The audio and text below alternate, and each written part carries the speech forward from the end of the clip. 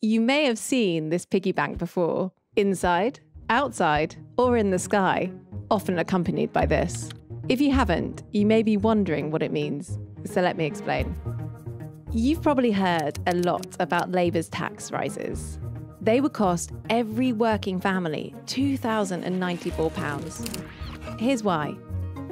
The £2,094 tax rises over the next 4 years were set out in a document published online that looks at 27 of Labour's commitments. OK, so you're probably not going to read all that.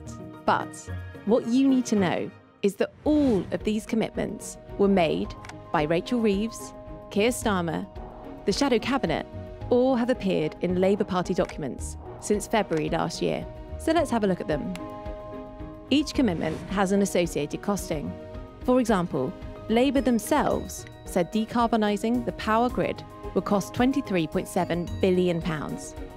Meanwhile, their carried interest plan was estimated by Treasury officials to cost just over £3 billion. You can find that on the gov.uk website.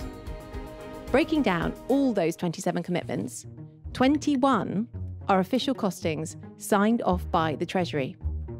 2 are from official government data releases. 1 is from a reported costing in the Financial Times. 2 are using Labour's own numbers. And 1 is from an independent third party, Stifel. So, the £2,094 figure is overwhelmingly based on official costings signed off by the Treasury. Taken together, the commitments add up to £58.9 billion of additional spending. There are also estimates of the money Labour claim they would raise.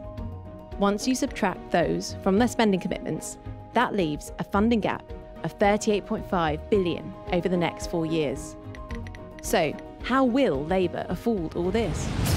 They'll need to raise taxes to plug the gap.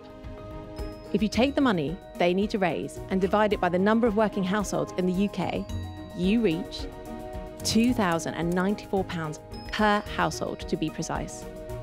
And in fact, it's worse than that.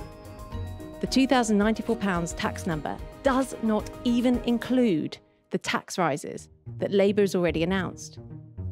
You can see the numbers yourself. Just search Labour tax rises document now.